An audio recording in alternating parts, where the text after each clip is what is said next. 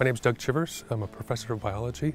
I'm an ecologist, and I study how animals assess risk. If you think about what an animal needs to do, it's sort of a few basic things. It needs to go out and get a whole bunch of food resources, and it needs to find a mate and reproduce, and while it's doing that, it of course has to avoid being eaten by a predator. We spend lots of time watching what animals are doing, figuring out how it is that they're responding to risk. So we can very carefully record the amount of activity that animal has, expose it to some kind of predatory threat, and then watch how it responds after that. The world's connected together, and if you do something that impacts one animal or one plant, one whatever, it's going to affect the entire ecosystem. And so Canadians should really get the idea that everything's all connected together.